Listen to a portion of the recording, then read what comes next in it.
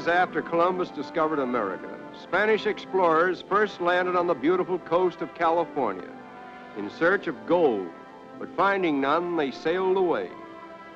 Nevertheless, their stories of the land of perpetual summer inspired others to follow them, and in time, California became one of the outstanding states of the nation.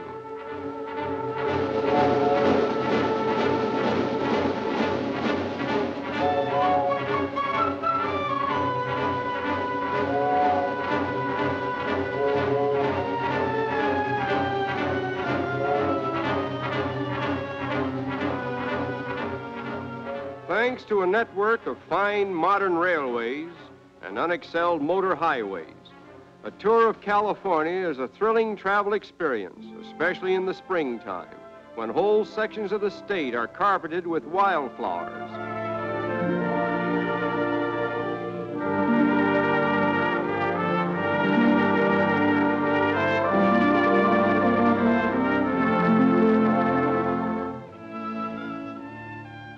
The earliest Spanish settlers brought and planted the seeds for this mustard plant, which now grows wild like the famous California poppy, known as the state flower.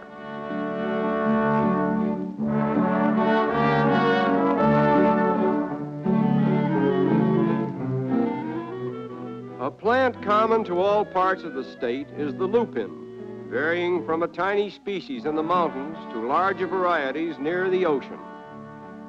Although California lupins are of many colors, deep blue, lavender, and purple seem to predominate.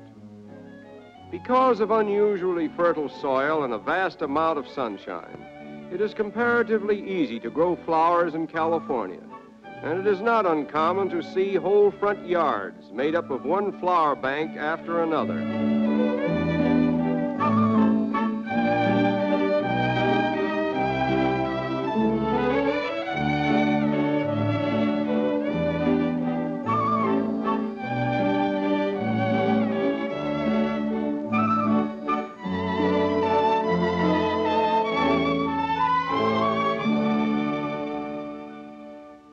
Spreading into the foothills of the Santa Monica Mountains is Hollywood, famous as the motion picture center of the world, even though most of the major producing units are not in the Hollywood district, but are scattered through the outlying areas.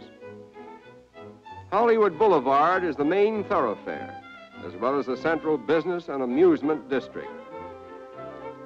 The scene of most of Hollywood's super world premieres is Grauman's Chinese Theater, where stars and film executives attend opening performances of new films with a ballyhoo of searchlights, microphones, and loudspeakers.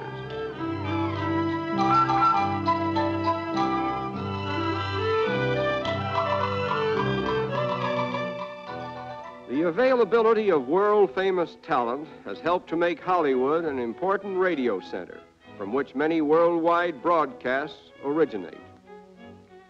The stars and personalities connected with the motion picture industry are largely responsible for influencing the birth of many interesting ideas, customs, and businesses in Hollywood, many of which are as fantastic as the pictures dreamed up in the land of make-believe. Among the unique business enterprises is the farmer's market.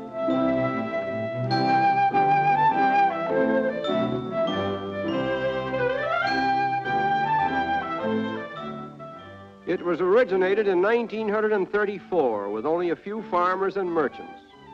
But the venture proved so successful that it has now become a 90-unit marketplace where there are stalls selling almost everything under the sun, a complete shopping center which serves over 35,000 customers daily. Aside from shops, it has a laundry service, a post office, and a railway express office, and also provides accommodations for the payment of public utility bills and income taxes.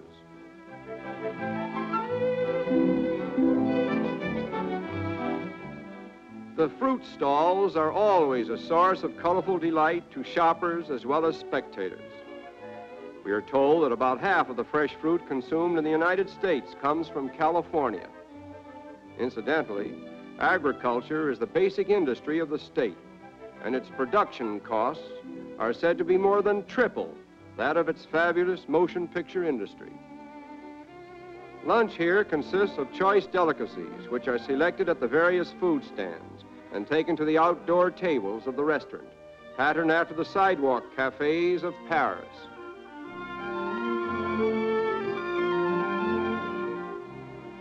In extreme contrast to this enterprise is Forest Lawn Memorial Park in Glendale, one of the most unique cemeteries in the world, employing over 600 workers, all pledged to making the institution which they serve a beautiful resting place for the dead, as well as an inspiring source of consolation to the living.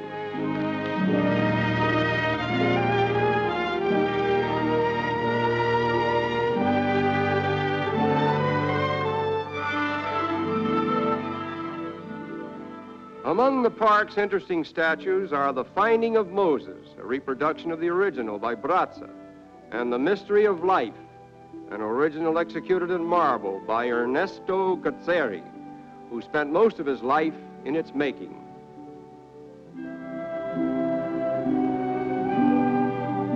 There are 3 non-denominational churches in the park.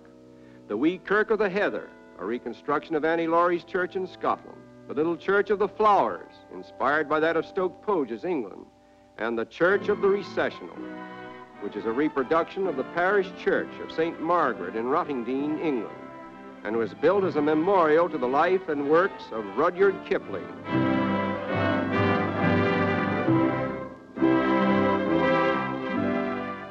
Over 15,000 weddings have taken place in the churches of Forest Lawn, and in unique association with them stands the romantic ring of Aldith, to which an old Saxon legend attaches a prophecy of happiness and devotion for those who clasp hands through the ring and repeat together the inscribed vow, "Thy hand in mine, this ring doth bind, my heart to thine."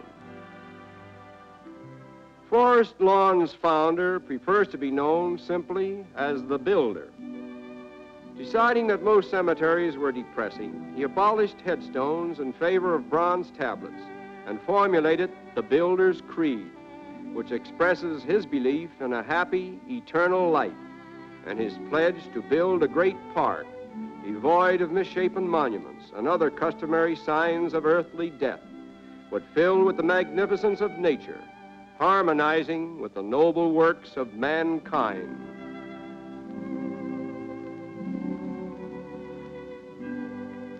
In the Mausoleum's Memorial Court of Honor is the world-famous Rosa Caselli Moretti recreation in stained glass of Leonardo da Vinci's painting, The Last Supper.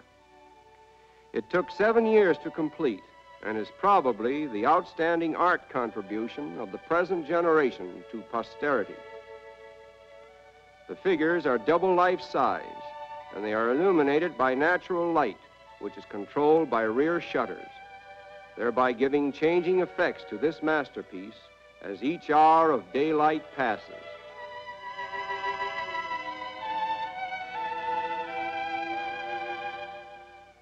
On the summit of Mount Forest Lawn, before the majestic Tower of Legends, where Easter sunrise services are held to commemorate the resurrection of Christ, we most reluctantly conclude our glimpses of California.